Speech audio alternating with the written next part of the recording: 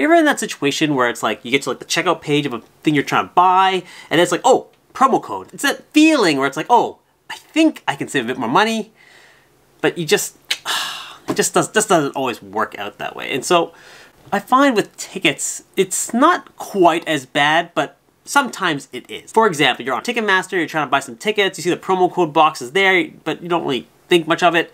And then you go onto the map itself and you see all these other codes that are all locked by these little lock boxes. You're like, oh, what's the promo code? How do I unlock these tickets? How do I get access to these seats so that I can go ahead and actually get better seats, save some money, get a better discount, all the good things? How do I actually do it? Well, there's actually a website on the internet that talks about all the pre-sale codes for different ticketed events. And it goes into detail of how to actually go find those tickets, get some tips, how to use those pre-sale codes, what the pre-sale codes are. All that information is there, and it's all for free. Interested? Let's discuss. What's up, guys? Welcome back. My name's Shiraz here on Thumbs Up Run, where we talk about buying tickets, selling tickets, making sure that you have all the fun with your tickets. Today we're talking all about TicketCrusader.com. Ticket Crusader, they are someone who I have been relying on for more than a few years now, and I use them as my go-to source when I am looking for new pre-sale codes for different events. So today I'm actually going to do a deep dive review into Ticket Crusader themselves. Who they are, what they do, what they're good at, what they're not so good at, and then just give you my overall impression of what I think about using them as a service. If you're looking for those pre-sale codes, you'll definitely want to pay attention to this one today. Alright, so first off, Ticket Crusader. Who are they? What are they? They do have a bit of a social presence online, but it's not necessarily massive, and this is probably why a lot of you may or may not even know they exist. I find that those people who are looking for tickets all the time, they would have eventually run across this website because they do post quite a bit. However, in terms of socials, they're mostly active on Twitter and Facebook, and then a bit of the YouTube, though that's kind of died off over the years. So if you just take a look at their YouTube channel, 299 subscribers. Maybe you guys can go show them some love, hit that subscribe button over there, give them a little kick to say, hey, let's make some more videos, because, they got a few here. One of them over 100,000 views, which is, it's pretty good. I don't have anything over 50,000, so they're crushing it. Then in terms of the Twitter and Facebook's, Twitter, they have about 1,200 followers, and then as well on Facebook, about 5,000 or so people who liked their page. So, they're around. There is a bit of a following behind them, and that's pretty cool, right? But I find that with Twitter, they're posting there the most often, and I think a lot of times the posts that get made on Twitter, they go directly to Facebook, and then they also pull directly from their website as well. So it's all kind of integrated together to help them basically drive SEO so that they can go ahead, get more traffic to their website and, drive some more visitors, viewers, page views, all that good stuff. That's the way they're doing it to basically, get themselves, known in the world. All very good things. But on the actual main website, this is kind of where all the glory is. So you can see here, they got a whole bunch of different bars and sections going on. They talk about pre-sale codes, how to become a broker, tips and tricks, and then also the buying and selling of tickets. So let's kind of dive into each of these different areas and give ourselves a bit of an evaluation of what we like, what we don't like, and get a better idea of how it all kind of ties together. Right off the bat, one of the very best things I like about Ticket Crusader is that they have a section over here on the right called Standard Presale Passwords. I rely on this quite a bit because not necessarily for the Amex and City Chase presale codes, but more for the Live Nation presale codes. I always forget what they are, and every month they do come out with a new one.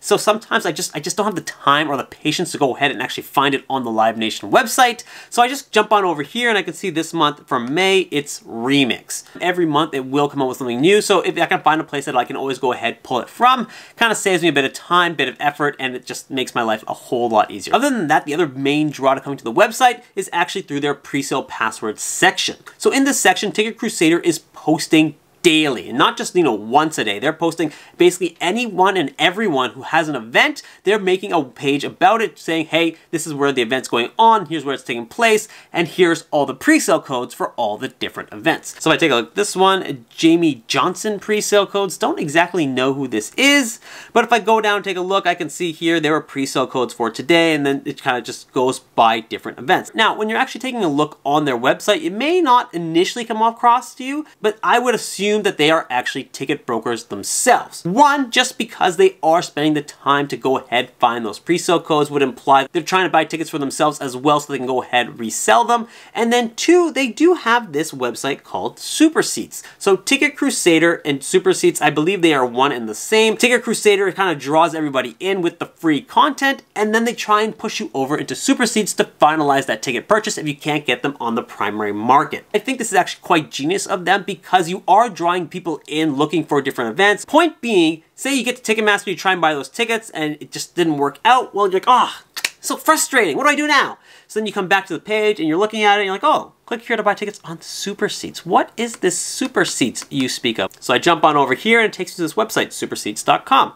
And I can see here, it's just one of those basically those white label standard ticket resale website pages where you can go ahead, take a look at the inventory that's there, and then kind of move along and finalize your ticket purchase. It's very ingenious actually because you're driving so much traffic to the website initially. There's also additional incentives to go ahead and make that purchase on Superseats because there are coupon codes available to you if you do buy directly from here. Again, our friend here, Jamie Johnson. So if you go ahead and actually, pay attention to a few of the blurbs here, you can see here, pre-sale codes are not available or working, or tickets are sold out, buy your tickets from Superseats and get a special discount off your ticket price with promo code Crusader. Look at that, all ties together. You come here for the pre-sale codes work, you go and buy those tickets, get shut out, but then you're like, oh, got another pre-sale code, I'm gonna go dump that in on over at Superseats, get my tickets there, save a bit of money, everybody's happy. Sometimes it does feel though that they are pushing it a little bit hard, but again, I can't fault them for that because this is really, this is how you're going to drive traffic, make some money.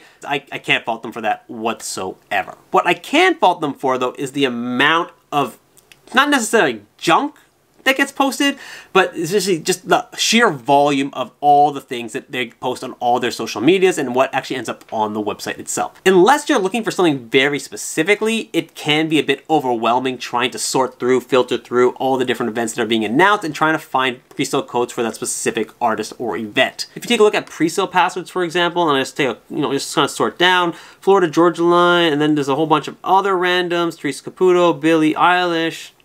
A lot of people here that you may recognize, but also a lot that you may not. So it is quite a lot of volume. Again, there is a reason they do this. It helps drive traffic. If someone is searching for, Lady A or Jonas Brothers or whoever the case may be, they might end up on Ticket Crusader because they're trying to find a pre-sale code. If you're using their website often, you'll find that it's a lot easier just to search for the individual artist or team you want rather than trying to see who's just announced a new tour, who's coming on sale. Generally, I wouldn't come here to find tour announcement information because I don't find that as helpful and as useful. I do find, however, pre-sale side, that's where the true value lies. I will say a lot of the times they will have them if they are generic pre-sale codes, but if they are unique pre-sale codes, then it doesn't really matter anyway. It'll basically say, hey, you need a unique fan club code or you need a past purchaser code or whatever the case may be. So they can only do so much. And I do recommend them 100% of the time when you do begin your initial search. There are a few other quirks though on their website where I find there's a lot of missing links and errors and things like that. Things just don't redirect you to the right places. Tried to click the Superseats link, couldn't actually go and buy those tickets. A bit of a weird one because you'd expect them to, drive the traffic, that kind of thing. So I find there's a lot of things like that. I don't know if this is on my browser or if it's just on the website in general. Pictures are not loading, so you gotta hover over them. It's kind of a funny thing that seems to be happening on my other computer as well. But if it's on my end, so be it. If it's on their end, something that they may eventually want to take a look at, just pretty up the site just a little bit. In addition to the pre-sale side of things though, they do offer quite a few other value add services as well. So let's just jump over through the rest of them very quickly. So number one, how to be a ticket broker. They actually offer a free document that you can go ahead and receive from them if you just send them a quick email, and gives you kind of basic level details of what it takes to become a ticket broker and how to kind of get yourself started. There are other, ebooks and courses and groups and things like that. If you just want something simple and easy, you can go ahead and send them a quick email. I'm sure they'll get back to you, get you that information you're looking for. Next thing over is they actually have some more ticket buying tips and tricks. I find, again, these are very generic, but they are there. Some people who have never bought tickets before in their life would find these tips and tricks quite helpful. Same thing with the YouTube videos that they do have. They are a bit generic again, and they are at this point a little outdated just because Ticketmaster has updated their website so many times at this point. I find that these videos 4 or 5 years old, they're not quite hitting the same effectiveness as they would be in the past. However, in terms of generic tips and tricks, definitely can't go wrong. They are helpful, and you should be able to get some value out of it if you've never bought tickets in your life before. Last two things here, selling tickets and buying tickets. The buying side, you guys already know how that works. Go ahead, it'll take you to superseats.com. Again, one of these areas that they kind of need to clean up a little bit. But in general, if you're buying tickets, they do offer the ability to click the links, get directly to the event you want on the different pre-sale pages, tour event pages, all that kind of thing. So it's all there for you if you do want to buy some tickets. And then this other feature they have, which I think is also quite interesting, is being able to sell your tickets. So most of these sites are really just kind of helping you to buy tickets and kind of drive traffic that way, make some sales on the commissions.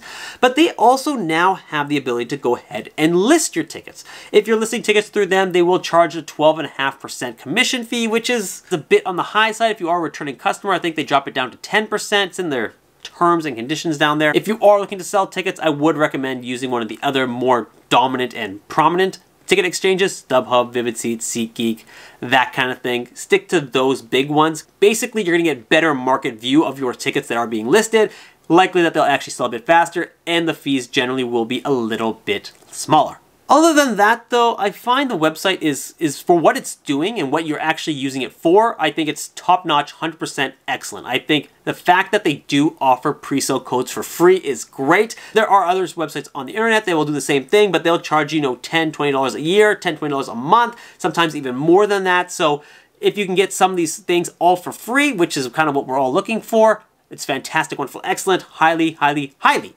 recommend. With that being said, there are a few things about them that kind of throw me off a little bit, but you kind of work with what you got. If you're looking for something specific, great, search for it directly. You can either search it in the search bar at the top, use it on Google with Ticket Crusader in the name, or you can come to the page themselves and just kind of start searching through their various headers. Have you guys ever actually used Ticket Crusader before in the past? If you have, let me know in the comments down below. All in all, definitely would recommend using them. I use them all the time for pre-sale codes. You guys might want to consider using them for pre-sale codes too. And if you do, definitely let me know down below. That's all I got for today though. If you guys enjoyed this video, definitely let me know by hitting the like button down below. Also, be sure to subscribe if you haven't already. Great new content coming out every single week. And see you guys next time.